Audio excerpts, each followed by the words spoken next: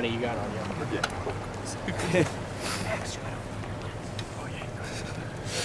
It's closed. Coach, Which is a good move. You have scored and scored big every place you've been. How are you going to bring that offense to Maryland?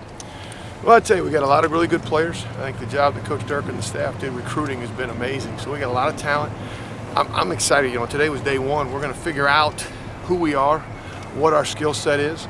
I think that's something that is important, is what everybody can do well. So I don't have the answer right now, but you know, we're going to certainly work very hard to continue to score points.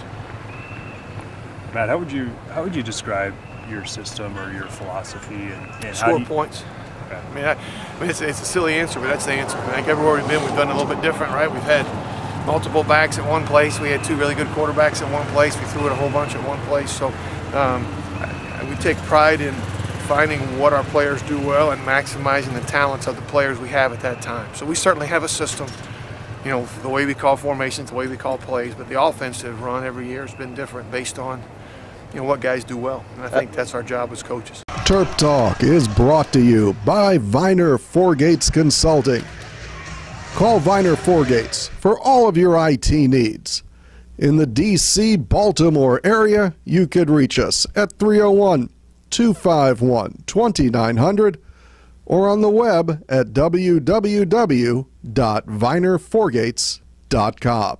How is the potential of this talent, especially with the quarterback situation, match up with other places you've been? You know, it's early to say that for me right now. I mean, obviously, I'm excited about the guys we have. I really like how hard they're working out. We had a great day today. So they're trying very hard. I mean, it's always changes what it is, right? So I think they're doing a great job learning. Obviously, we got a couple of guys who are very young and very talented. Max did a great job today. Tyler did a great job today, and Legend played well. So we're working through it all right now, but I think we got some guys at quarterback. After watching tape and studying last season and what you see here today, what encourages you about this offense? What do you think you guys do well? Again, I don't want to be pigeonhole it too much. I think up front we got a lot of guys coming back up front. We got a couple guys out right now. We think about the strength of our offensive line. To me, that's it, right? If you can block them, and your skill set says throw it, you can throw it. If you can block them, your skill set says run it, you can run it. If you can't block them, it doesn't really matter what your skill set is. So I think that's where it always starts, is up front. I think we got a lot of depth at running back. When you look at those guys and what's coming back, a lot of talent on the edge, some younger guys, and a couple guys coming back that are really good. So I think it's all around the board. It's just, I don't want to. I'm early in the game. I mean, I certainly watch all the film, but it's really more when you get out here and kind of see what they can do. And again, I was very excited today what we did. In terms of what you've seen from the two quarterbacks who are out, do you start thinking about what you can do with them once they're healthy, or do you? Well, what we're going to do, obviously the skill set of each quarterback is unique with the guys we have, right? I mean, you guys know these guys better than I do. At this point, you've seen them all. So one guy, we got guys who are throwers, more drops. So the beauty of that is we're going to put it all in right now, put our system in, and then whoever becomes the guy who's a winner, the guy who's a student of the game, and the guy who's the most accurate will be the quarterback. And then we'll run the plays based on who gives us the best chance to win. So, yeah, I mean, to answer your question, I'm aware of what those guys do well, and we're going to pay attention to that. What was it about Maryland and DJ that made you want to come here? It was obviously a lot with Coach Durkin, and we have some mutual friends. I'd met him a little bit here and there, crossed paths, but never spent a lot of time with Coach. But we've got some mutual friends who have always talked about him, and that was the draw for me. In your short time here on campus, is there anything that's kind of taken you by surprise that you didn't expect with the team or the area or anything? No, I mean, the players have been, Coach, we obviously in the process, you talk about the players, so I knew they were going to be good guys and all those things. Obviously, our facilities that we're putting together are unmatched, right? So I think that's, I don't want to say I was surprised, but that facility is going to be state-of-the-art and the best in the country, so that's awesome. You bring with you someone else from LSU, kind of focus on the tight end. Tight end wasn't really utilized much here last year, so how important is that for you moving forward here, Maryland? Well, we've used, I think if you look at our tight ends over the last few years, they've caught a lot of balls, been very involved, but it goes back to who deserves to play. And I think that's the challenge we've given to our players. Do we need to play 2 or 3 backs at one time? Do we need to play 4 wideouts, 3 wideouts, 2 tight ends, 3 tight ends, 6 linemen, to whatever. I mean, I think that's what I think we've done as where we've been and has worked on that. So obviously, you bring guys but it's more about who shows up and who wins the jobs. If you look at your career, I think it was like first 17 years you were at 3 different places. Right, had it figured out.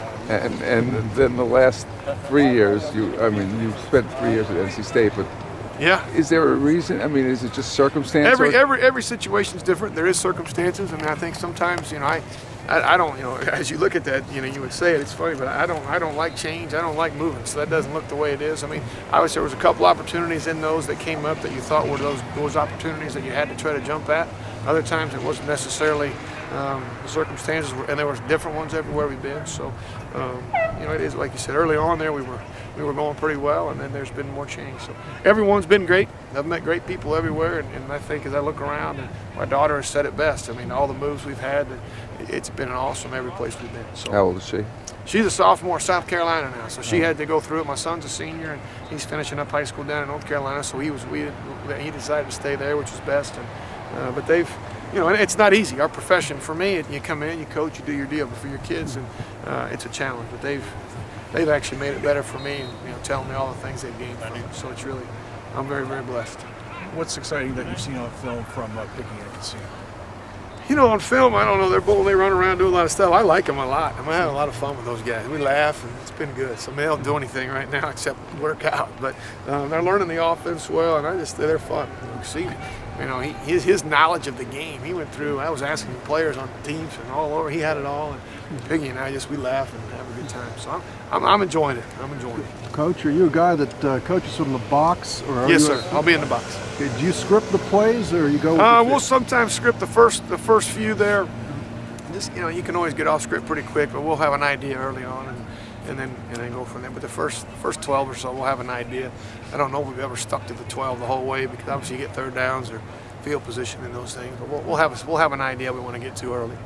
That just in terms of learning all the kids and getting to know all the kids, is that just a daily thing? Where yeah, it is. I mean, I would be dishonest. I'm trying, because it's trust is earned, not given. And I think you come in and, hey, we're best friends, and you're going to trust me. Come on, man. It doesn't happen that way for them. So I try to ooze my way in and let them see me. Today was probably good for them. I'm sure they're in there going, whoa, what was that, or what's this, and that was different, or that's the same. So I think that takes time. I think I've always had an ability. I think I feel pretty good about the way I've coached and the kids I've coached and my relationships. But I don't come in and just say, hey, we're going to love each other right now. You have to, and I just don't think that's the way the world works. So we're working on it all the time. And my position, it's different.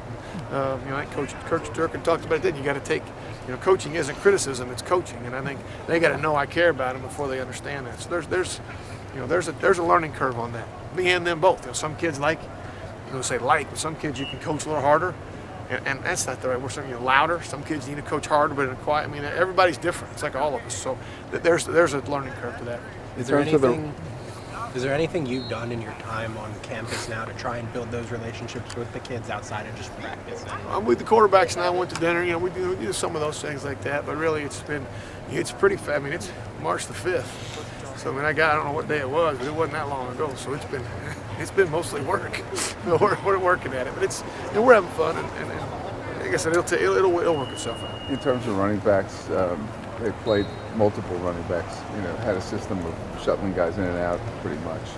Are you of the same belief that the best player plays? It's about winning. I told you, it's about winning. Sometimes it's who's hot. Sometimes it's the situation, the team we're playing, what they give you. I think that's a lost art a little bit. It's not like every week you run the same plays. Every week you run the plays. You find Waldo, whoever the weakest player on their team is. Every team has one. I don't care if you have to go play the world champion Eagles tomorrow. We would have to look and say, who do we think gives us the best chance to move the ball, even though they're in the NFL? And I think that's what we do. So every week it's a little bit different. Thank you, Coach.